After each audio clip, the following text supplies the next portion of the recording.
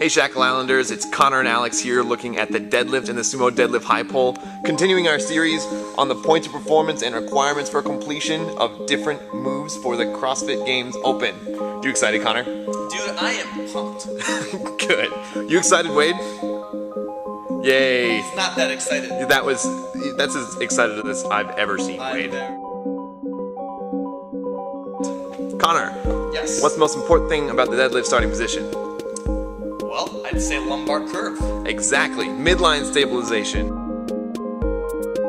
And we're all gonna look at the beautiful lumbar curve on Connor's lower back. Another thing to notice, Connor, where's your weight? My weight is my heels. You'll notice that his shoulders are slightly in front of the bar / weight, and that he makes a nice looking triangle between the weight and, I guess, his knees, his hips, and his shoulders. A standard overhand grip. Good. Now, the alternate grip that you use. Very good. We like using this grip. Try it out. It's a matter of personal preference, but all of us coaches here have found this to be our preferred grip for a deadlift.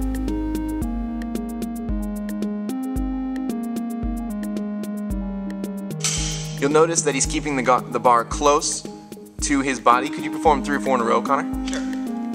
By pulling back on his lats, he's actually scraping his shins and his thighs at the very top. We want to open up our hips and our legs at roughly the same time. Keep the angle between the torso and the ground roughly the same throughout the first part of the movement. Connor, could you do another really good one? Sure. Watch the angle of his torso as he raises up until his knees, and then his torso starts to come up. Could you round the back as if you were about to do a really bad deadlift? Oh goodness, that looks terrible. Don't ever do this. Don't ever do this, clients.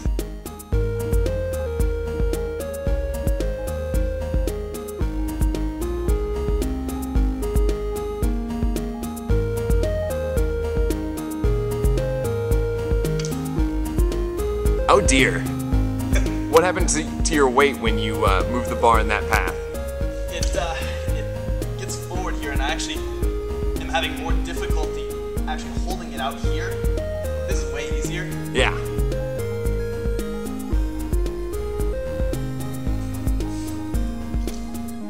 Oh dear. Oh dear. Watch this. Yep. Yep. Yeah, the face at the end is not necessarily a part of the fault, but it does make it more glorious if you ever do commit that fault. Good. Okay, next bit, sumo deadlift high pull.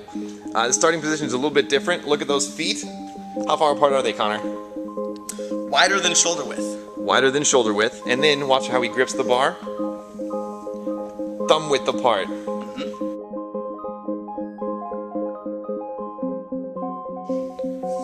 Good. Now Connor can only do this because he's super buff again. But notice, elbows high into the outside.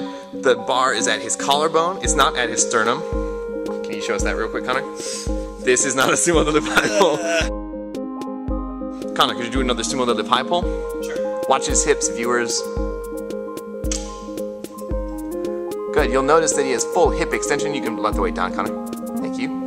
He had full hip extension, and if you watch closely, he shrugs his shoulders to help him get that weight all the way up to his collarbone. Can you do another one? Sure.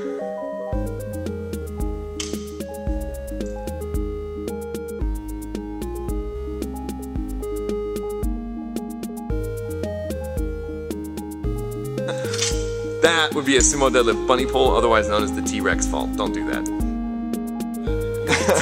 Yeah, this is really difficult for Connor. Alright, can I see that again? Okay. Hooray!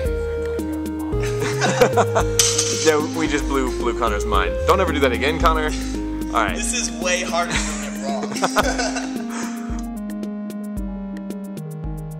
This is probably the most common fault that we see.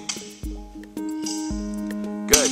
Notice that before his hips fully extend, his arms are trying to pull the weight up to his collarbone. And while he's completing the movement, and this will count as a rep in the CrossFit Open, that would really wear you out and would suck to do.